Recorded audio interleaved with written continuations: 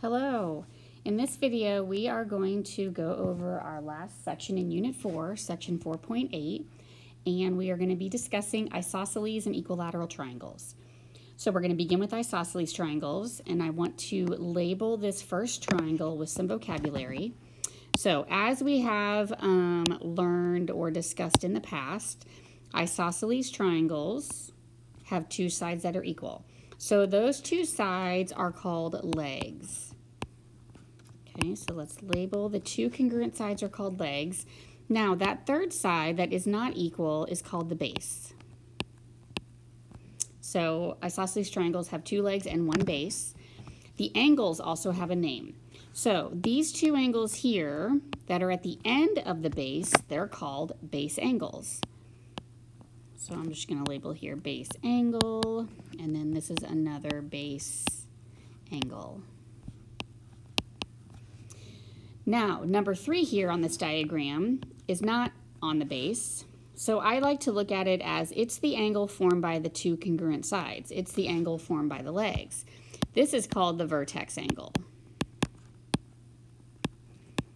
Okay, so sometimes you're provided information about a triangle and you might be provided the vertex angle. So therefore you can draw the picture out and know where that angle is located. All right, we have two theorems surrounding isosceles triangles. We have the base angles theorem and the converse of the base angles theorem. So the base angles theorem starts out, it says that if two sides of a triangle are congruent, then the angles opposite them are congruent. So if you look at your triangle, obviously that you can see the two equal sides. So when it refers to angles opposite, it's if you literally drew an arrow and pointed. So angle B is opposite AC. Angle C is opposite AB. Okay, so the base angles theorem is saying that these two angles are congruent. The converse is exactly the reverse or the opposite. If two angles of a triangle are congruent, then the sides opposite them are congruent. So if we start with the angles being congruent, then I know that the sides are congruent. Okay, so bottom line, if you have an isosceles triangle, you have two equal sides and two equal angles. So let's use that idea in these examples at the bottom. So number 1, we are finding the measure of angle F. So the first thing I do is say, okay, this is an isosceles triangle. You need to mark the congruent angles. So I'm going to put an arc on D and F. Okay, so I know they're equal. So if the top angle is 22, if that vertex angle is 22, I know that all three angles add to 180. So I can take my 180, take out 22, and I get what? 8. I get 158. So that means 158 degrees is left over between D and F. Well, I need to split that in half because D and F are the same. So 158, let's do some old school division here. 2 goes into 15, 7, 14, bring down the 8, 2 goes into 18, 9. Okay, so that means D and F are both 79 degrees. I really just need the measure of angle F, so I'll kind of complete my problem here. Measure of angle F equals 79 degrees. Now, if you like a more algebraic approach, you could approach it this way. You could say, all right, if D and F are the same, I'm just going to call them X. And so I know that all three angles add to 180, so you could write yourself this equation. X plus 22 equals 180, and then you could solve it. You're going to do the same thing we just did above, but it's just another way to think about it. But either way is fine. So I want you to try the next one. So please pause the video, work through number 2, and then come back and check your answer. Okay, I know that the base angles are equal. So if I mark them, now I can just write an equation. I can set these equal to each other. That would give me 2x is 44, divided by 2, 22. But I need g, so I'm going to plug my 22 in here. So 22 and 44 is 66. So I'll just add it here at the top. The measure of angle G is 66 degrees. All right, so two different types of problems, both utilizing that base angles theorem from above. Okay, well, let's move on to the next example. So this next example is a proof to create the base angles theorem.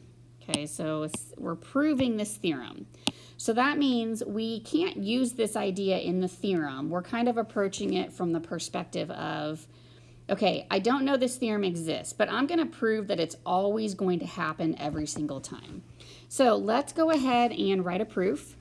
One thing I want to point out here, notice what you're proving. We're proving an angle is congruent to an angle. So when I'm trying to prove that pieces of triangles are equal, that's going to be our CPC-TC. Our corresponding parts of congruent triangles are congruent. So I want to prove the two triangles are congruent first, and then I can move on to that. Okay, so our first goal right now is to prove the triangles are congruent.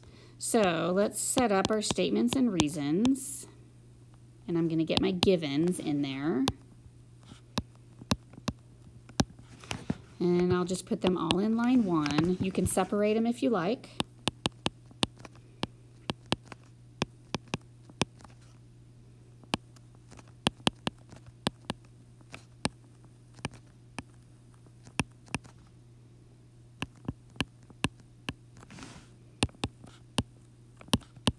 Okay, and then JK congruent to JL, I'm going to mark that.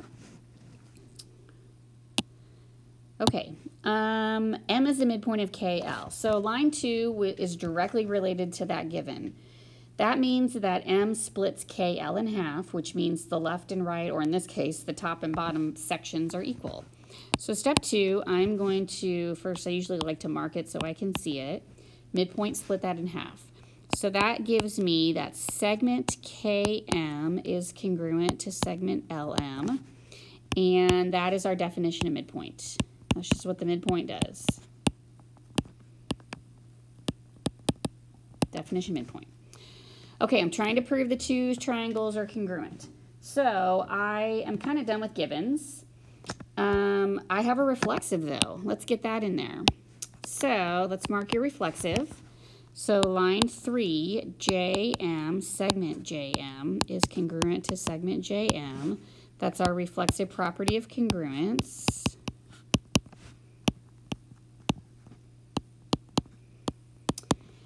And I see the triangles are congruent by side, side, side.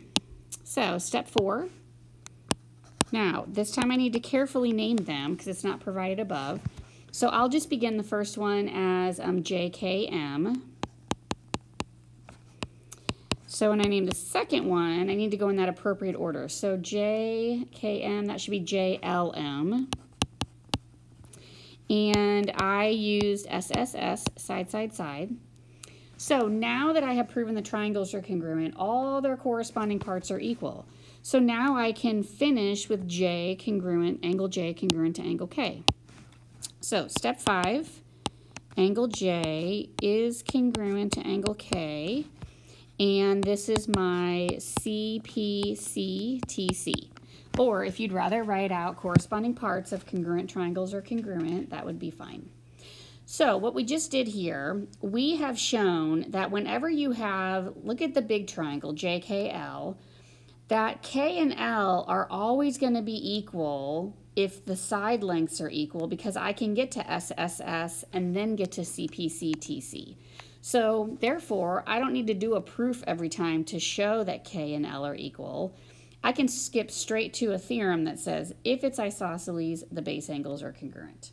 Okay, so that's kind of the idea behind that proof. Okay, let's keep going. All right, let's move on to equilateral triangles. So we've got a couple theorems here. They're actually corollaries, and corollaries are more like extensions of other theorems. So this is called corollary of the base angles theorem, corollary of the base, corollary to the converse. So it says, if a triangle is equilateral, then it's equiangular. So if the sides are equal, then the angles are equal. The other one is the reverse. It says, if it's equiangular, then it's equilateral. Okay, so the main difference is kind of what comes first. Equal sides creates equal angles, or if you start with equal angles, you have equal sides. So they go hand in hand together. So I like to mark things up when I have that situation. Okay, let's keep going on this. Use the information in the diagram to find the given information. So WY, so that means find the length of WY. Find the length of this segment right here. Okay, so here's what I see. I see this first. I see the base angles are equal, so let's mark the sides equal. So right there, I'm able to get that WY is equal to 6. Okay, so WY is equal to 6. And it's hard to explain why, but this is really the converse of the base angles theorem. That's why it's so important that you mark your diagrams up, because as you think through what items are equal, you'll be able to get to, you know, your missing components. Okay, let me switch to blue.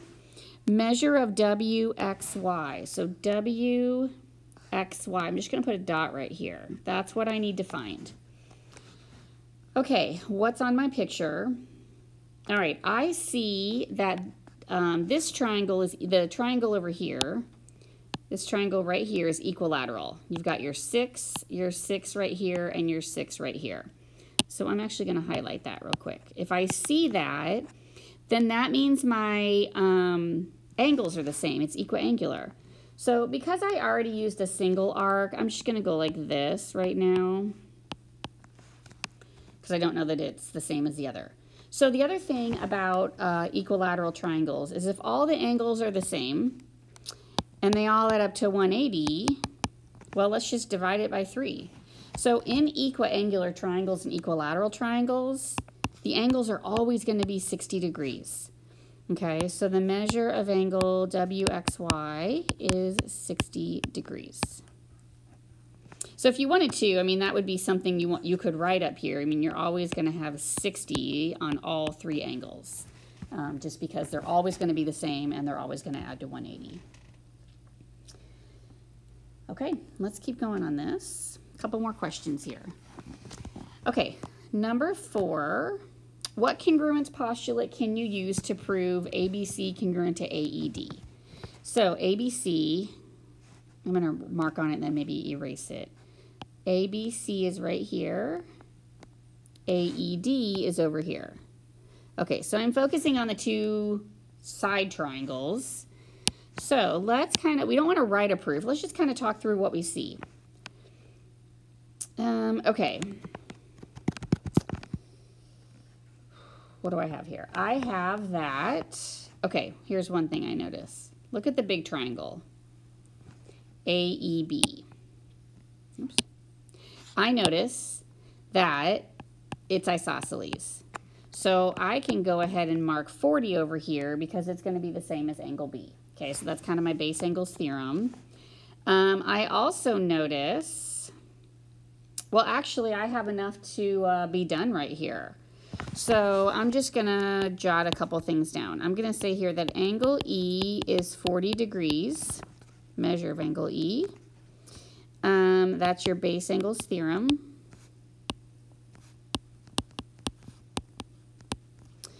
That gives me side, side, side. So the congruence postulate I'm going to use is side, side, side. Okay, B. Explain why ACD is equiangular. All right, ACD is the middle triangle. Okay, we have here that, okay, here's one thing I'm going to notice taking a step back. If angle C over here is 60, that means the angle right next to it's 120 because they're a linear pair.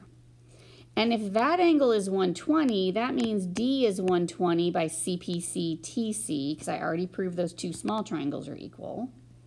Okay, and then what else do I have? I also know, back to the 2 side triangles, that AC is going to be congruent to AD by CPC TC as well. Let's do another linear pair. So this angle is 60 because I already said that the 120 existed, And if we do the math to get up here, the only answer that works here is also 60 degrees. Okay, so there's a lot to explain here, but I'm going to put letter B. I'm just going to say use CPCTC. Then what we did is we actually used what's called the triangle sum theorem. That's the theorem that makes all three angles add to 180. Then triangle sum theorem. Okay, so that's a lot to go through, and it's not really like a formal definition, but that would be sort of like the series of events to get there. Okay, one more. Let's show that ABD, so ABD is this triangle right here, show that ABD is congruent to AEC. Okay. All right, so we've got, I'm just going to highlight a little bit and then kind of erase. I know that the double marks are equal to the double marks. There's a side, okay? I also know that I've got the red ones. Okay, so I've got, if I kind of, let me resketch here. I'll kind of talk about it and resketch. So let's draw the first one. A over to D, and then this is B. And then the other one, if I slid it over this direction, A is at the top, I've got C on the left, and then E. So the double marks are on AB, and the double marks are on AE. And then the red triple marks, AC has triple marks, and so does AD. So can we get one more thing, a side or an angle? So I've got, oh, right here. Let me highlight. See the 60? Okay, so that 60 is right here. And then this 60 is over here. Does that give me, now that won't necessarily right there give me what I need because that is a side-side angle, but what else do I know? Oh, let's do the 40s. So angle B is 40, and then angle E is 40. Does that help me? It still gives me side-side angle. So I need one more thing. Let's see, can we get the angle A's at the top? Well, I can actually do the math now. So if this is 60 and 40 on the bottom, that's 100. That makes 80 at the top. Now I can do my side angle side. Well, actually, I could have backed up. I didn't even need to do the 80. I could have done 40, 60, and this side would be angle side. So there's a lot of ways to get here. But what I want you to take away from this example is how to utilize the course or the congruent triangles to get to CPCTC. We incorporated base angles, we incorporated, triangle sum theorem, so everything kind of came together on this one. Okay, I want you to figure out 5 and 6. So I want you to pause, spend some time working through 5 and 6, and then when you come back, I'm going to have you check the answer. Okay, let's start with the answer, and if you don't get it, you can listen to the explanation. So the value of x is 75, and the value of y is 21. And then on number 6, the perimeter is 25 units. Okay, so if you need to continue listening, here's how we solved the first one. Okay, I guess there's not one place you have to start. So what do I see? I see this. So that means whatever S is equal to, angle T over there is equal. That doesn't help me yet. Okay, this one's equal angular. So I know these are all 60. And then, okay, here's what I could do. I could calculate this angle right here. because this is a line, and all three of these angles have to add up to 180. Okay, so I could take 180, I could take out that 90, I could take out that 60, and I get 30 degrees. So I'm going to write 30 here. Now I'm going to focus on this triangle right here, this isosceles. So if this angle at the top is 30, and these two angles are the same, so I can take 180, remove the vertex angle of 30, and then cut that in half, divide by 2. So there is my 75, okay? For the value of y, okay, let's see. I'm going to change colors here. I know if I see 12 right here, I know that is 12 and this one is 12, which makes that one 12. So to get the value of y, I need this section right here, and then I'll just add it to this 12. So if I look at this triangle, it's a right triangle. So let's incorporate a topic that you may have studied a little in the past, but this is when we can use Pythagorean theorem. So what I can do here, I'm going to put a little star. I can use Pythagorean theorem to find the star. So if I pull out just this triangle, I have 12 and I have 15. I don't know what that is. So what Pythagorean theorem allows you to do is your hypotenuse is C, and then the two legs are A and B. So if we work through the formula, a squared plus b squared equals c squared, I'm going to have x squared plus 12 squared is 15 squared. So I need to simplify. I need to raise the powers. So x squared, 12 squared is 144, 15 squared is 225. So let's take away 144 from both sides. 225 minus 144 is 81. Now you can square root. When you get it down to just the variable squared, I'm going to come through here and square root. And so the square root of 81, it's a perfect square, is 9. So I now know that that is 9. And then now I can take 9 plus 12 in order to get y, and that's where my 21 came from. Okay, the last one is a little bit quicker than that one. All right, I see that the base angles are equal, so I know the sides are equal. That's where I'm going to begin. 2x minus 1 equals x plus 4. So solve for x. I'm going to take away x from both sides. That's going to leave me x. I'm going to add 1 to both sides and get 5. But I need the full perimeter. So perimeter is adding all the sides. So let's figure out how long these sides are. They should be the same. 5 plus 4 is 9. 2 and 5 is 10 minus 1 is 9. Okay, so we're going to do 9 plus 9 plus 7, and that's where you get your 25. Okay, that's it for this lesson, isosceles and equilateral triangles.